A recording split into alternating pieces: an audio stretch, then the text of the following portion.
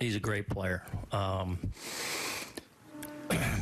Big spot, really hunting the pitch there, and obviously destroyed it. But he's playing well. Obviously the flexibility he's given us this year of being able to bounce between second and short as well.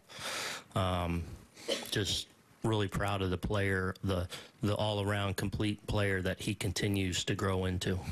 When you use Canely, Ottavino, Britton, and Chapman, you guys are 22-0. How much of a weapon is that to have it to go to? Yeah, it's huge. I mean, those guys have been great for us, obviously, all year. To be able to kind of pick your spots between Otto and Canely, depending on the matchup, 6th and 7th. It looked like for a while there that Pax, after a long first inning, had a chance to get deeper in the game, but then obviously that 5th inning was a challenge. So, we're committed to going to our 4 guys today in that kind of situation, and they delivered. A lot happened in this game. 6th inning, Mabin strikes out on a questionable call, and then, for lack of a better phrase, all hell breaks loose. Can you explain why, in your mind, things escalated and what happened there? Yeah, I mean, I thought just in that couple innings, obviously we objected to a few calls, and I start in there not wanting to get one of our guys, if I can, out of that game, but had some issues where I felt like something may have affected another. It might affect Paxton being in that game, so just voiced it. And then I was inside already when all the Gardy stuff happened. So not much more than that. Obviously I think it got taken too far with sending Gardy out of that game again. But look, we're playing for a lot right now, and you can feel that with all our guys, man. We're in this thing we're playing for keeps. You don't see something like that happen very often in a baseball game. I know you say you had kind of left the dugout at that point, but what's your take on kind of how, for a brief period of time even, sort of how ugly and contentious it got out there? Yeah, obviously don't like that.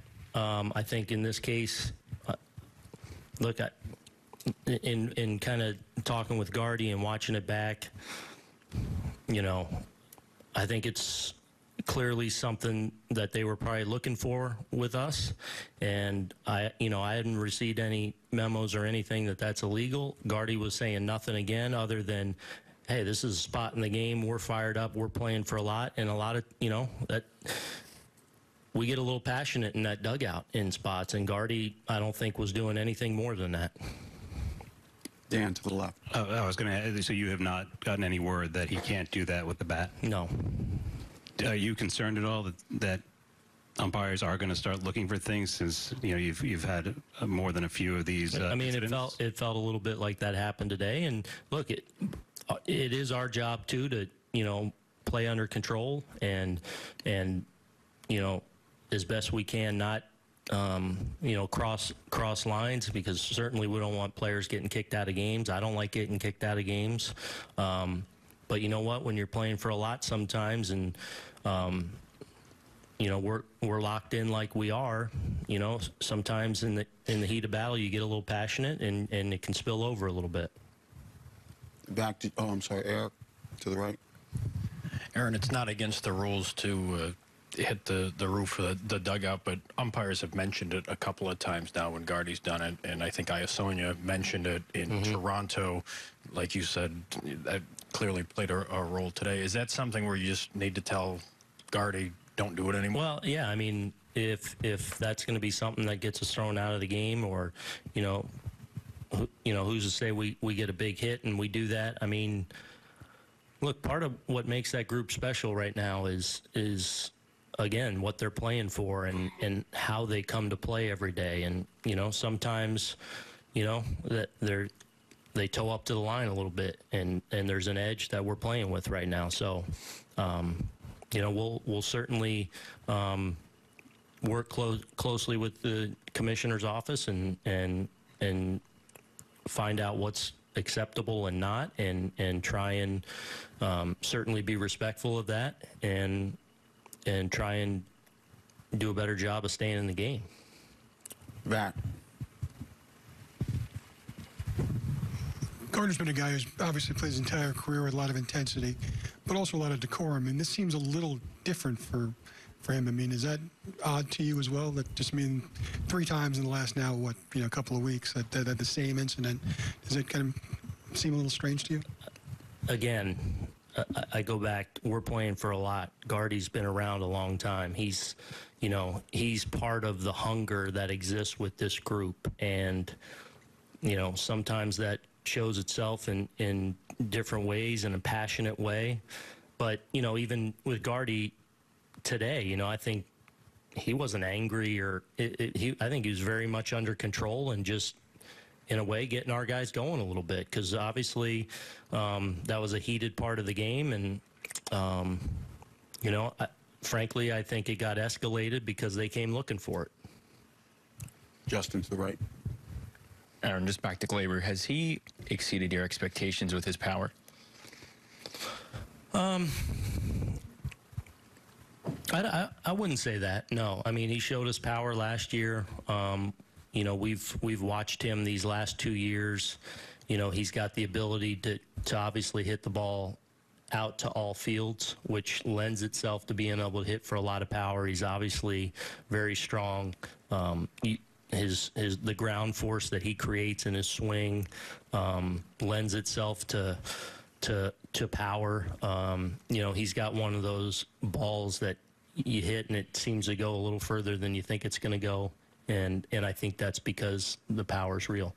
And have the last 2 days reaffirmed to you anything about your team as far as winning tight games against good teams?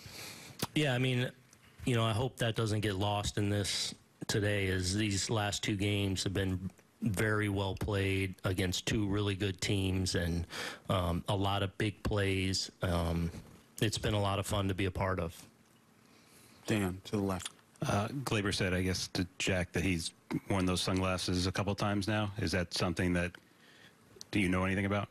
No, I mean, I've seen it, obviously, and he broke them out the other day in batting practice, and he seemed to adjust it well to him. And just on Paxton, we've asked you a lot about the first inning, and today was another one. I guess if you had answers, you would be doing them.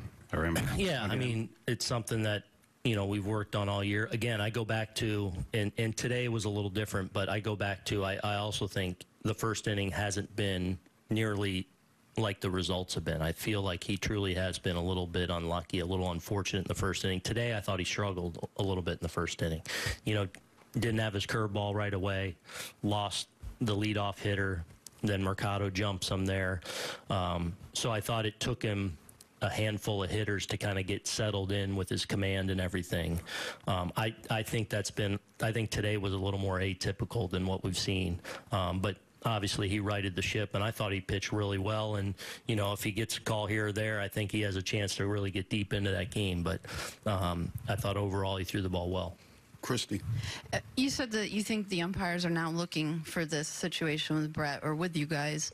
How do you address that going forward so you're confident that this isn't something that'll be a problem for you? We will, and we'll be, we've already talked amongst ourselves, and try and make sure we're playing certainly with an edge and with the passion that I love about this group, but also making sure we're trying to stay on this side of the line and, keep guys in the game. We don't want to lose guys in the course of a game, and it's something that we'll also try and work, with the commissioner's office as far as just, also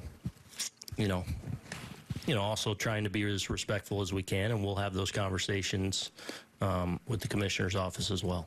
Just, I guess, in the immediate, do you go out and say something tomorrow before the game, or to the guys that you've just dealt with? To the umpires? No, and no. We'll CC going tomorrow, and we'll come and hopefully finish off what's been a good homestand. Take one more. Did you have a question? Okay. Thank you, Aaron. Thanks.